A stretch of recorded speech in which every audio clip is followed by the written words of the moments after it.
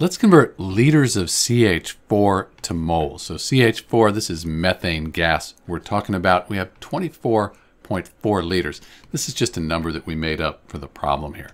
So a good way to remember how to convert from liters to moles is to use this mnemonic here. So this will help us remember.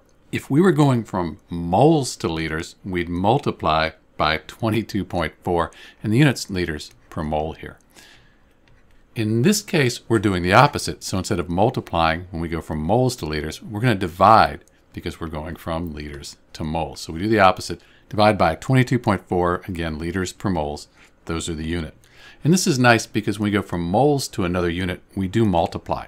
Moles to liters, it's by 22.4 liters per mole. When we go from moles to grams, multiply by the molar mass. Or when we go from moles to, say, particles like molecules, we'll multiply by Avogadro's number. If we go the reverse, when we go to moles, then we'll divide. So in this case, 24.4 liters, and we want to get that to moles, so we're going to divide this by 22.4 liters per mole. Let's do that. So here we have liters on top and on the bottom. So that's going to leave us with moles. So that's what we're looking for. So we know we set it up correctly. 24.4 liters divided by 22.4, kind of strange numbers here.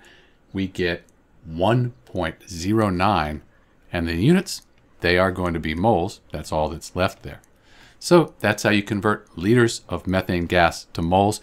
Do note that methane gas is a fairly ideal gas, so this works well, and that we're at STP, standard temperature and pressure.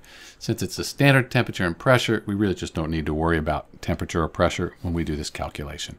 This is Dr. B. Thanks for watching.